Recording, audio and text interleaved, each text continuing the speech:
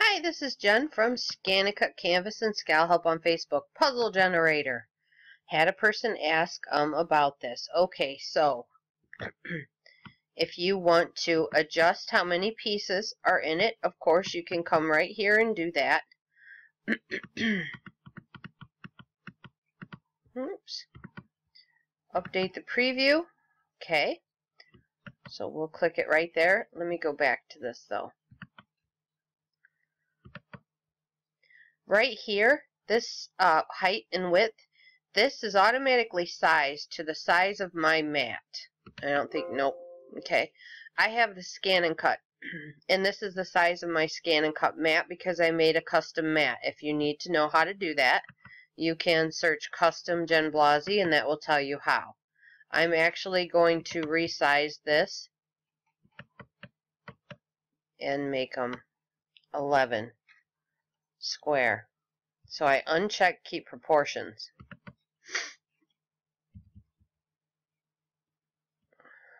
So now that's 11 square. Do my 2-page because I like it centered. Okay, now you can send this to the cutter to just cut out, if you just want to cut out like a regular, like thick cardstock, you can do that, but just know that if the kids or someone tries to put it together, it's not going to hold together really well. You actually want to cut this out of like a thicker chipboard, and what you want to do is you want to lay the your image on top, and if you can, what you would want to do is you want to actually lay the image on top and Mod Podge it. If you can do it all first, so like take your 12 by 12 sheet of chipboard, print out your picture. Let's see, let's do this. We're going to add our second page here. We're going to come up to File, Place Image, and I had this one. I did this video before, but my kids were running for the door screaming and yelling. I have 2 boys that are just outrageous. So I had to hurry up and talk really fast, and I didn't get to say what I wanted to say. So I'm redoing this video. But we're going to place this image, and I'll come back when it pops up. Okay, so here it is. And I know that my other image, or my puzzle, is 11 by 11. So I can already change this because I know that is what it is. Oops, not a 2. I need 1s. Okay. So now I can do this. If you just left it where it was, okay, at the regular size, let me show you. Where does it? I always forget where I put it at. Right here. Transform, do the auto fit, and that will automatically take this up to, this is supposed to show it, and it's not showing it. Will automatically take it up to the correct size of the 11.73 by 11.69 or whatever it is. But we'll take it back down to 11. And come on. And 11. Oops, I forgot.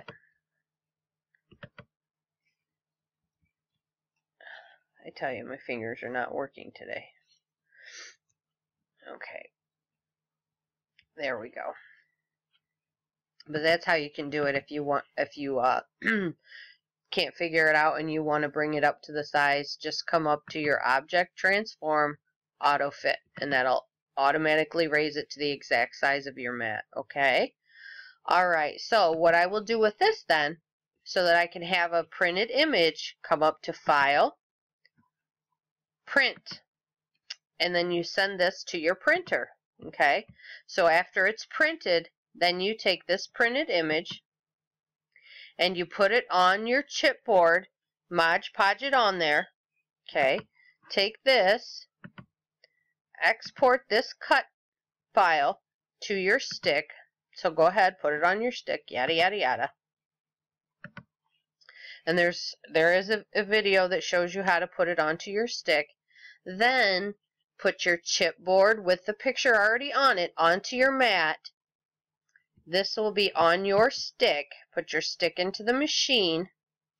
Put the mat into the machine, and then you will do a background scan, okay? And that will help you place this directly on top of that image, all right? There is a video. You can search background scan Jen Blausey, or just search background. That's the easiest way to get it. Usually just search one word. So search background and my name, and it will show you how to do it. It's really super easy. In your settings, when I have chipboard, I use the thicker stuff, and I use my deep cut blade. If you check in our file settings on our Facebook group page, our file settings are in there for our machine, what we use. And I think I normally, whenever I use my deep cut blade, I normally always do 2 cuttings. And I want to say my chipboard is, my first cut is a 5, and my second cut I think is at a 6. And I believe my pressure is a 0 or a 1. But double check. So just go in the group and look for SCASH admin machine settings. Okay? If you guys have any questions, though, you can find me over at ScanNCut Canvas and SCAL Help on Facebook. Thanks a lot, guys.